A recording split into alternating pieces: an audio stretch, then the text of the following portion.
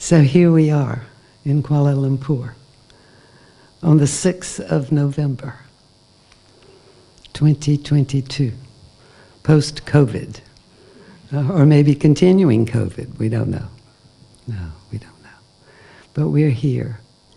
And it's so lovely to be here in this building, to be hosted today by the fellowship that I understand that it's K. Sri Dhammananda founded this association, this Buddhist association, more than 70 years ago. Yeah? In Malaysia, yeah. So how wonderful. So we are sitting here continuing not only our teacher Thai, but also Kesri Dhammananda. Yeah, his spirit is very much with us. Yeah. So when I have this opportunity to be with the Sangha and share whatever comes through me, really, it's very humbling, really. I feel very humbled.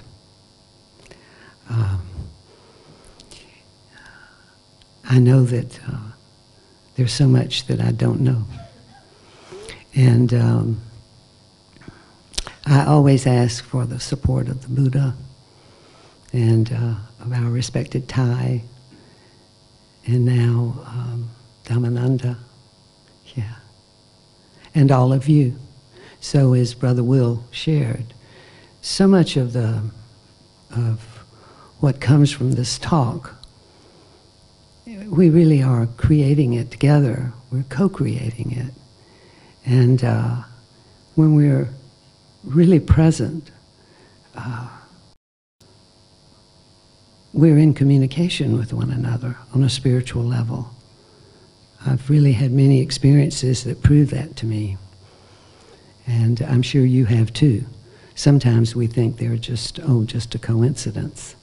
You know, when we're thinking about someone and then the phone rings and there they are, that kind of thing. Because I don't profess to really understand this, what I'm going to say, to really understand it, but I accept it, that it's true that the whole notion of time and space is really an illusion. But I don't exactly understand that. But then when we have these experiences, there it is, it's proof, actually, that someone on the other side of the world can be thinking of us, and we begin to think of them. So it's like that in this room today, too. So some of you, I hope more than some of you, will hear things that you might feel, wow, yeah, wow, wow, oh, wow, I needed to hear that, or yes, I understand that. So also, you know, the wisdom is in every one of us. So I might say something that touches that, and then there it is for you. Maybe you never thought of it quite like that, but you know that it's true because you already have it there in you. So I'm not exactly bringing you anything that you don't already have. But I find that to be humbling because that's happening with me too. So I very often am surprised. In fact, I'm always surprised because I never prepare a talk. I just don't seem to be able to do that. So I gave up trying a long time ago. It was always a struggle and didn't feel natural. So I just sort of wait for something to come. So we might have a few moments of silence today, more than you anticipated. We'll see. But I think I already know that while I'm here in Malaysia, and I've been in Malaysia since Monday, and before that in Singapore, and 12 days, and then before that a month in Vietnam and Thailand. And before that, some months in the U.S. where I have family that actually, there's not much difference at all. Of course, the food is different, and I'm loving it. There are cultural differences, of course. But basically, we're all one, and we're all, I think, experiencing a lot of maybe challenges in our life. And it could be that for those of us who are waking up, the challenges feel even greater and the suffering feels more intense. I mean, you might be able to remember back before you ever thought to come to something like this today, when you maybe weren't aware of much of anything. You were just living the life. I mean, this was my story anyway. And I suppose I knew that this, life wasn't, I didn't feel happy. I tried to believe that I was happy. I tried really hard. And every now and then I would have just a little moment of awareness of, I don't know, something's not right. But other than that, I just thought, this is the world, this is the way it is, and we make the best of it. And then did something to distract myself. So I would be, as I shared earlier with those of us who walked, I didn't walk, I pretty much ran everywhere. I was always out of breath from going too fast. And so I was really good at multitasking and got a lot of praise for that at work. I could be talking on the phone and writing a note totally unrelated to the conversation I was having on the phone while I was motioning to somebody else in the office, and then wondered why my back was in knots and I had so much tension in my neck, and I had frequently had headaches, but I thought, well, this is just the life, everybody has this. And of course most did seem to have it, the people I was around at the time. So I think we look back and I see that part of my life anyway as one of I was in a bit of a dream, I think. And then I had a sudden shock. And some of you, I'm sure, can relate to having had some sort of shocking news, something that wakes you up, gives you a jolt, and makes you see the world just for those moments. And something's changed, something's shifted, and life will never be the same. For me, it was the sudden death of my mother. So of course people had died around me. I had been to many funerals, even of young people. I had cried. I felt it. But it wasn't until the death of my mother that I realized that people I loved really died. And of course, then when I got into, when I met Ty and I really got into the practice, then I had to sort of unlearn that and realize that, well, yes, the body dies, but we don't. We continue. So my mother is very much alive in me. And sometimes I feel I'm having a stronger, more wonderful relationship with her now, and she's been gone in that form for 33 years. But I have such a close relationship with her because she's right here. She's everywhere I go. I take her with me always, and my father also, and now Ty, and so many people living inside of me. But that really was quite a gift that she gave me, that she passed in the way that she did. She was very strong and healthy, 1 year older than I am now. And she didn't have any major health issues. She just left one day. So people have a way of doing that, just slip away sometimes. So it's when we can remember that, we can be fully present, make a real effort to be fully present for those we love, because we never know. You know, death doesn't always give us any warning. It just comes. And I had many years of regret, sadness, sorrow, crying every day. So much of it, not because she wasn't there in the moment with me, sitting beside me, but because I had not been there for her when I had been sitting there beside her when she had been on the planet, in that body, in that form, as my mother. I wasn't present. Actually, I don't think she was very present for me either. You know, we would sit and look at each other, but our minds would be running all over the place. So I think it's very common, and in most of humanity. Ty says there are a few of us, a little bit everywhere. And by that he means people who are waking up, who are having aha moments, who have come out of the dream and realized that there is another way. And as Brother Will shared with us before the walk and also in here about slowing down, stopping, the importance of stopping, sitting still so that we can hear and know where we are and what's going on in our body and what's going on around us. And who's that sitting in front of us? And am I really listening to him, or listening to her? Am I seeing her? Yeah. So I think no matter where we're living on the planet, so many of us, even those of us who are waking up, our practice might not be so strong yet, and we're rushing, and we want to slow down, but the habit energy is just so strong, you know.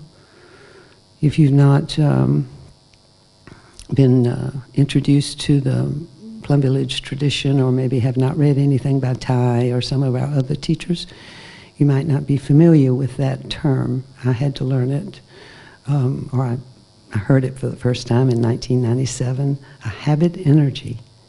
Yeah, a way of being on autopilot. So when we're not mindful, when we're not in touch with our breath and body, then we're really, we're not fully present. And we're on autopilot. Whatever we're saying, doing, thinking is just something from the past, some conditioning of our mind, something we heard our mothers say, or something we heard the teachers say in school, and we took it on as the truth, and now we think it's our truth, and so we just say it or we just do it. A habit, yeah. And sometimes it's not very pleasant, because we might have heard some really angry words. We might have been around people who were discriminating against one another, who were caught in negative energies of jealousy and the competition. Ah, goodness, the competition, you know. I never, even as a young person, I never played games that were very competitive, I don't think, because there was always a loser. So even when I won, it was the fun of winning was dampened by the person in front of me who was looking sad, or the team, you know. So I've always felt like an athlete, but I've never really done any sports, and I think that was really it. That was so much of it. I was just never really attracted. I preferred to read, and so I spent much more alone time.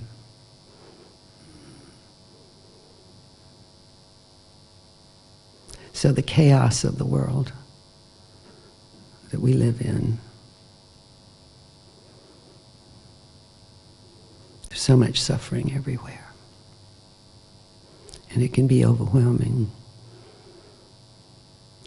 And I know that many of us have that aspiration that we would like to maybe save the world. That was my aspiration. And when I got into, when I met my first teacher, who was a psychotherapist, wise woman, very wise woman. And so she asked me one day, because I was very upset. I arrived at group therapy just so upset because I'd seen a very upsetting, I had witnessed something very upsetting, a woman screaming and yelling and hitting her little boy who looked to be about 4 years old.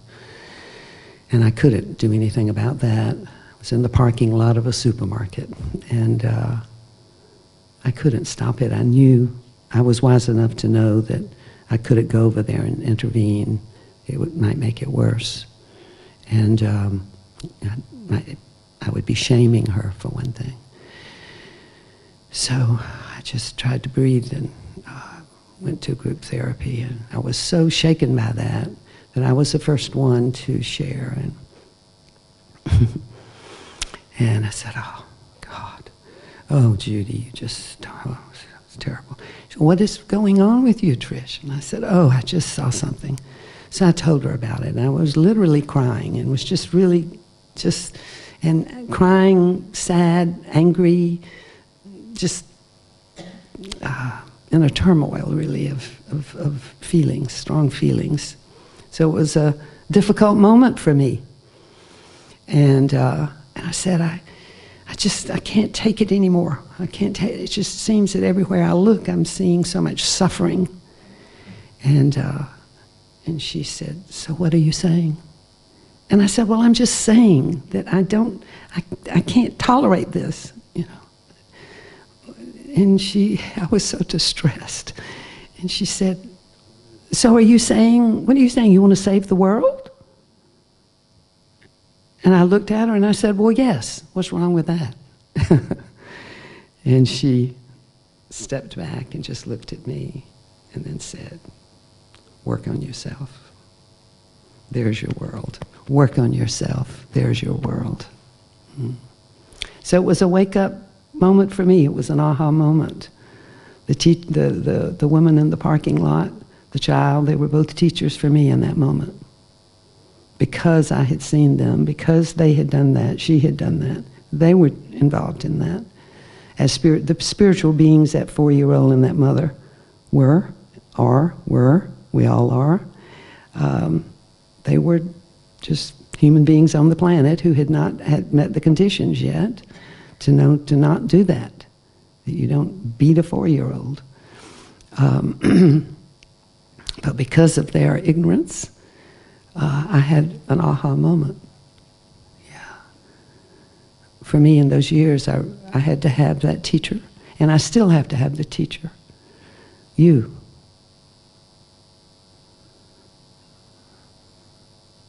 I suppose sometimes I do have aha moments when I'm alone, read something, hear a bird, something happens, see something in the news, see something when I'm walking outside that gives me startles me for a moment, and I can look at it and so I've had some really wonderful aha moments with little insects and butterflies and birds that I've seen as messengers, really.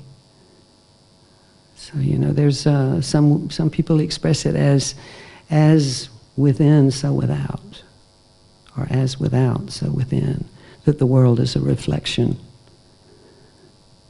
And of course, when I saw that mother and that child in the parking lot, I was suffering a lot in my own life. So yes, everywhere I looked, I saw suffering, because I was suffering. I was really caught in a lot. There was nothing wrong with any of that. It was just my path. You know, I had to have the mud that we looked at today. Those of us who walked down to the lotus pond, beautiful lotuses blooming, lots of mud. Yeah. So the flowers have to have the mud. And I was just in those years, I'm talking about 1989, 1990, 1991, 92. I was just beginning to come up out of the mud, you know, just beginning to get the stem and then the leaf and then the, you know, And then I suppose it was maybe around 1994 that I think a little blossom began to come up. And yeah, so I feel, looking back on my life, that I really began to bloom in about 2005 when I moved to Vietnam. I really, yeah, and since that time, I've experienced so much love in my life, so much peace and calmness. I don't have that anger that I had before. I still, of course, I'm still a human being, still walking on the planet. It doesn't mean that I can't get angry. I have that seed of anger in me, just like we all do. We have a seed of everything, right? The first retreat I went to with Thai, 1997, a week. It was based on the 51 states of consciousness. That was the teaching, and it was specifically for people in the healthcare professions, psychiatrists, psychologists, social workers, people in the caring professions. And I had not thought that I would ever go to that retreat. I'd never been to one with him. And as I shared with Marie Ann, Sister Marie Ann, as we walked along today, when a friend, dear friend at the time, she was, later I realized, a spiritual guide for me. She was the one who had taken me to the Wise Woman when I was really suffering from depression after the death of my mother. She said, "Are you going to that retreat in Key West, Florida with Thich Nhat Hanh?" I said, "No. Why would I go to that? I can't even pronounce his name. I've never read a book by him. I tried to read a book by him, but I thought it was kind of boring. I couldn't get it. I couldn't get it." I was very, at that time, I had discovered Tibetan Buddhism. And I had gone to India, and I had lived with Tibetan nuns for some months in Dharamsala, or near Dharamsala. And I had had an audience with the Dalai Lama. And I had gone to big teachings where he taught thousands of people too. So I had 6 months of just, wow. But I didn't have a practice. I did not have a practice. I loved reading the books. And while I was there, I was very happy. It was my first time really to be away from family, to be on my own. I was, how old was I? 54. So I've been a late bloomer. I was 54 years old when I went to India. Still married. My husband was confused but supportive. But he didn't understand what I was doing. I think he had some insight every now and then, but then his habit energies took over. Yeah. So I had come back and had been told I needed a teacher, but nothing happened really. And then the next year, Thai was giving their retreat, 51 States of Consciousness. So finally I said to my friend, "No, I'm not going. It's for people in the caring. I'm not any of that." And she laughed. She said, "Oh, I think you qualify." And the reason for that was because I had been going to group therapy since 1989, and this was 97. Except for those 6 months in India, I was quite committed to waking up. And I did it by sitting in circles and with 7 other women. So very intense time for me. A lot of pain and suffering coming up as I got in touch with the myth. And I think we all experience the myth of childhood. Most of us, the people I've met anyway, and even recently, practitioners who have not been practicing very long and have not understood that that child is still alive, very much alive, just like my mother's alive in me. The child I was, the 5-year-old, is alive in me. The 5-year-old father, my father, at age 5, is alive in me. Mm. So with the help of first my root guru, the psychotherapist, and then with the help of Thai and the Plum Village Sangha, I've come to understand that all those people are alive in me, and that the childhood that I thought I had was a myth. And so how to get in touch with the reality that that child had experienced so that I could develop compassion for that child and for my father, for his childhood, and my mother's childhood, and all the ancestors, my grandparents, whom I never really knew, but of course I know them because I know where they grew up. I know the time, the location, the circumstances in that part of the world, what they would have been experiencing, what the culture was like. And then, of course, I knew my parents, and they were the continuations of their parents. So as I learned that, I realized I have all those people in me, and the path that I'm on is, it's huge. My purpose and yours, I would like to remind you, is huge and very doable with this practice, because I never do anything just for myself, and you don't either. So don't ever fall into that trap or that old way of thinking that, or someone might even try to tell you, you're being very selfish. You're spending your Sunday morning like that instead of staying with the family and maybe all going out for breakfast together or whatever happens on Sunday mornings in your family. You might have somebody say that to you. Oh, you're being so selfish. Why don't you stay home and with the family today? But no. And I had that kind of experience. You're being very selfish going to Plum Village to stay 3 months during Christmas. You're leaving the family? Yes, I am. I said, I am. I mean, they were all grown. It wasn't like we were still, playing Santa Claus. But even if they'd been small, I might have left. I don't know. Because I felt a calling.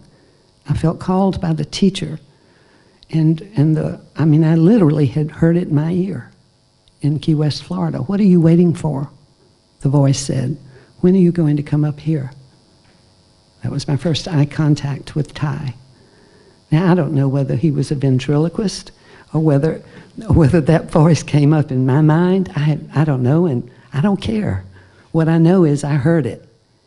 And then he turned and walked away, and my entire body was going like this. And I walked out and said, wow, I am not going back to India. I have to go to Plum Village. That was my experience. I don't have a choice. So I went home and told my husband, and he said, what? You were just gone for 6 months last year, and now you want to be gone for 3 months this year? And leaving the family during the holidays? And I said to him, I'm doing this. It's not just for me. I feel called, and I know that it's good for the family. It'll be good for the whole family. But he couldn't grasp that. He was too hurt. Because what was I doing? I was kicking in all of his abandonment issues from childhood. His father had killed himself when my husband was 13, had left him suddenly. Now the wife that he thinks is his, that stays with the family, she's leaving. And of course we can feel abandoned as a child like that. It doesn't have to be something so dramatic as a suicide. Just somebody leaving home to go work somewhere or go work for the day. And a little child feels abandoned. Where's mom? Where's dad? I'm all alone. Or the first day you take them to daycare, they feel abandoned. They've never been left by their parents before. Suddenly, they're left in daycare with a bunch of strangers. Abandonment. So my husband was so caught in his own pain, he couldn't understand me and what I was doing. But what I think I want to say to you today is that this is not a time in history for the faint-hearted. It is not a time to hang back. It is not a time to play around with the practice, with your purpose in life. It's a huge purpose, and we're all needed. We're all being called to step up and do our part. We do our part for ourselves first, and then our families and our communities. And that ripple effect can change the entire world. So that's how we contribute to the issues of climate change and war and all these things that have always been there because they're in us. So we do the transforming here. We do the healing here by getting in touch with all of this that's in here, the pain and suffering and the happiness of our ancestors. It's all here, our blood ancestors, our spiritual ancestors. It's purposeful work. There's no better work. There's nothing else that really matters, in my mind. Nothing. That doesn't mean that we don't enjoy and still go to breakfast on Sunday morning or whatever morning it is. I've gone to a lot of places since I've been on this trip. It's been wonderful, and to have that, the friendship, the fellowship, the laughing, the being together. I mean, this is happiness. But for me, it's my greatest happiness is being with people on the path. Yeah, because I need the support, and we each need that. So Sangha, community. We very much have to have community. Be willing to sit in circles. I don't know if those of you who are not Plum Village people, whether you, in the Plum Village tradition, whether you practice sitting in a circle, listening to one another, practicing deep listening, loving speech. But I've found it to be so essential. It's where I've done my healing and transforming in circles. And also on the massage table. I never failed to mention this because for me it was extremely important. I had so much locked up, so everything is in every cell of our body. Mother Earth, the sun, the air, everything. And all of the ancestors, the teachers, all of you now, we're part of each other. But from so much locked in from the past, so you could say I had a suit of armor on in 1989. And when I got the news that my mother they'd found her dead, my heart, everything, I've never really found the words to describe, but it was like my whole being just flew apart. And just was flying out. It's like some film you've seen of space where everything was just flying out. I was breaking apart. And my husband, in his wisdom, knew just what to do. He just wrapped me up because I wanted to run. It was so painful. And he held me really tight. So he literally held me together. He brought me back in. And then suddenly there was my daughter doing the same thing. She was 20 at the time. And I said, the world will never be the same. I feel my heart's opened.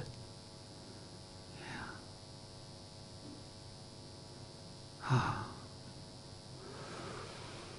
But our heart can close back up if we don't have a practice. So I was fortunate to find the community of people who were trying to wake up in psychotherapy. And then I was very fortunate so I had that then interim when I went to India. And I can't say I really felt community there. It was all everything so very different, and I was alone, and I felt that aloneness a lot. Because I didn't have a practice, and of course I didn't speak Tibetan, and there I was in a Tibetan nunnery. It was quite a wonderful experience, and one that I needed. I really obviously needed that. I wanted to be around strong women. And it took me a long time actually to understand even why I had gone. But that was it. My mother had been a very strong woman. My parents were farmers, and I had grown up with that. But then the life had taken over, and I'd married well, and I was really living the high life. And I lost touch. Yeah, I lost touch with that simpler life. So I was around a lot of women who probably were experiencing life like I was, but we didn't talk to each other about that. But you know, I was just in that world where, honestly, I knew women who would go to the manicurist if they broke one nail, just to get, you know, to get that nail fixed. Yeah, I mean, crazy. That's the crazy world. That's the insanity of the world. So people with money suffer a lot. I'm here. I have experienced both now, and I see that money does not bring happiness, because what you have to do to get that money doesn't bring happiness. It takes us away from the simpler things in life, the beauty of washing a dish or cooking a meal for our family, or, you know, when you can have a cook do it all. Wow. Well, I never had that, thank goodness. I had some boundaries, you know. I still had that farm girl in me, but I was around all this other, and they were great teachers for me. So I had to go to that to leave that. And when I went to India, I realized some years later, well, I was looking for those strong women again, and I found them in the Tibetan nuns who'd walked for 2 years from eastern Tibet down through the mountains of Nepal to reach the Dalai Lama in India. They walked for 2 years. I knew a nun who'd lost half her foot to frostbite. Another one who'd seen her sister drown as they were trying to cross a river in Nepal. And they did it. So they were tough. So I was happy to be in that energy, even though I couldn't have a conversation with them. The best was, Trish, you nun, Trish, they would say. They shaved my head. Yeah. We don't do that in Plum Village. The monastics, so don't get worried. Actually, I would like to have a haircut, but not shaved. But you can imagine that word got back to the community where I'd been living, that this 54-year-old woman had exchanged all her fine clothes for hiking clothes, and the refugees looked better than I did in India. I'm not kidding. Because I was concerned. I didn't want to look good, you know, because I'd heard so many terrible things about what might happen to a Western woman in India traveling alone. So but I have to admit that it kind of hurt when someone called me sir one day. But that again, that helped me to understand even something so simple as why had I allowed them to shave my head. I mean, it was sort of done as I don't know, it was like a bit of a lark. But I said, okay, we'll do it. And, but then, you know, cause and effect. So if you want to know why something has happened, look at the effect. It might take a few years to figure it out, you know, for it to have that aha moment. But when that guy called me sir, and I had been a pretty little girl, and then a woman who worked hard to look pretty, and still do a little some of that, or work at it a little bit, because I live in the world, and I don't want to be shocking people all the time. But that, when he called me sir, that helped me to understand why I wanted that haircut, why I wanted to be seen as a human being. And that had not been possible in my life. I had been objectified, and I don't think it's any different here in Malaysia or any other part of well, maybe in somewhere in the jungle, but mostly in our world, you know, everything is sexualized. People are seen as sexual objects, especially young people, and you learn to see yourself that way. So you see yourself as separate. You know, I'm just an object over here. Hopefully someone admires me or likes the way I look. But none of this is who we are, you know. So I just wanted to be a human being. I wanted to be treated like that. I didn't want all this other to get in the way.